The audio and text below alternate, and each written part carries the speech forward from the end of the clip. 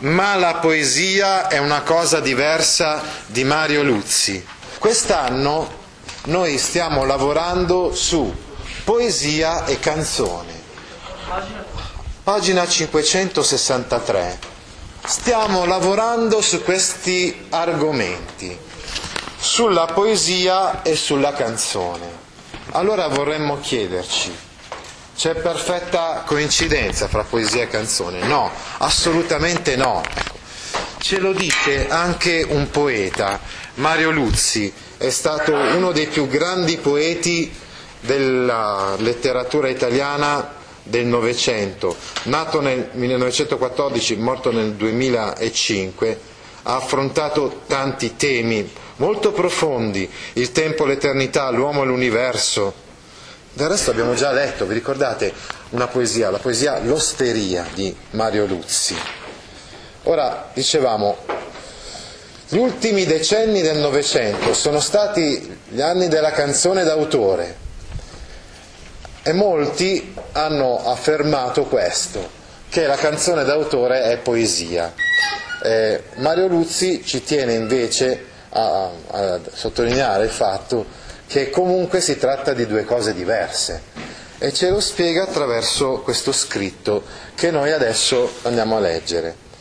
Che differenza c'è fra una poesia e una canzone? Certo, oggi la poesia è letta da pochi e assai circoscritta nel suo arco di risonanza, invece le canzoni trovano grandi folle che le applaudono negli stadi.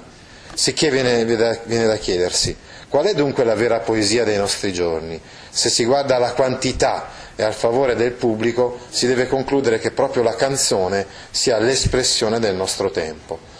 Occorre forse non confondere le cose, quindi attenzione, sì, d'accordo, è vero che da un punto di vista numerico e quantitativo ci sono molte più persone che usufruiscono di questo tipo, no, di espressione artistica piuttosto che di quella della poesia.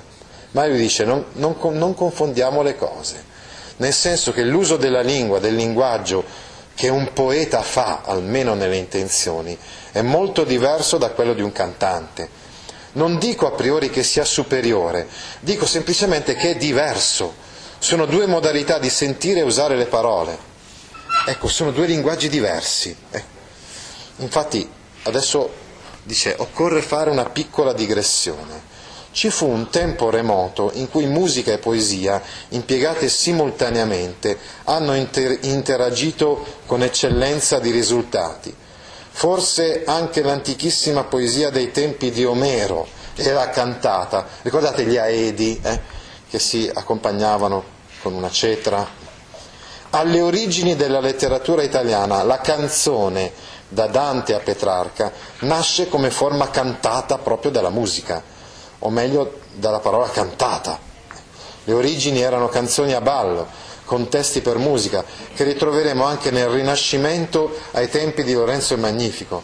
Quanto è bella giovinezza che si fugge tuttavia, no? È la stessa parola, quindi canzone, quindi viene usata nel campo della poesia, ma ha un'origine, diciamo, musicale, no? Ecco, quindi il termine canzone è nato per indicare una forma di poesia accompagnata dalla musica. Quindi, per esempio, insomma, Leopardi scrive delle canzoni, la canzone leopardiana, eccetera. Ecco, lui non le scrive più nella prospettiva, no, che siano poi musicate, che siano accompagnate musicalmente, eccetera.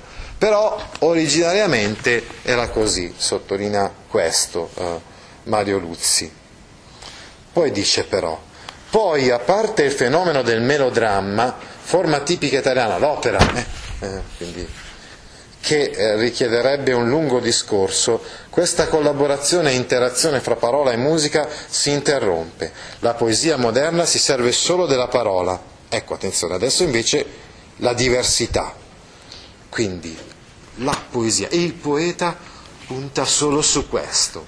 Cioè, la canzone non puoi pensarla, non puoi considerarla a prescindere dalla musica. Invece la poesia è autonoma dalla musica.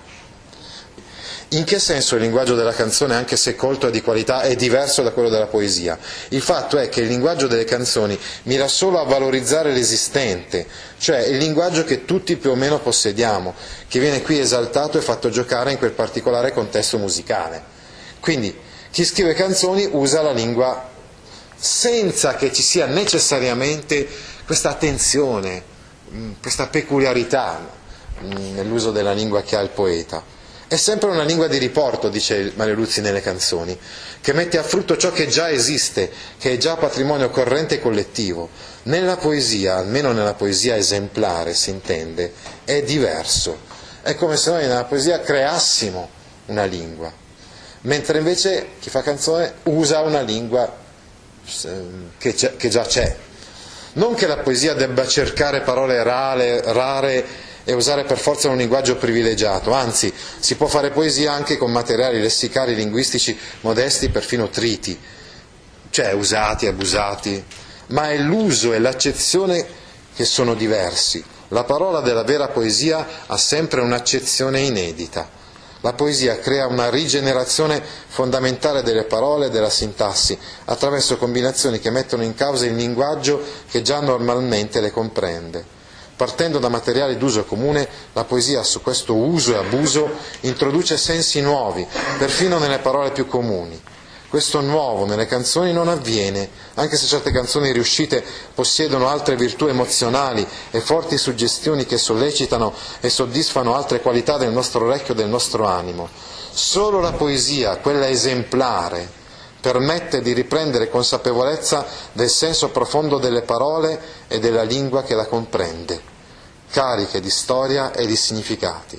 E allora abbiamo capito adesso, Mario Luzi ce l'ha spiegato, ce l'ha fatto capire chiaramente qual è la differenza fra la canzone e la poesia. La poesia crea sempre nuovi modi espressivi, comunica emozioni e sensazioni quindi diverse rispetto alla canzone. È in questa novità che si gioca la differenza fra poesia e canzone. Ti interessano file di questo genere? Allora vieni su www.gaudio.org e iscriviti alla newsletter A Scuola con Gaudio all'indirizzo www.gaudio.org/news.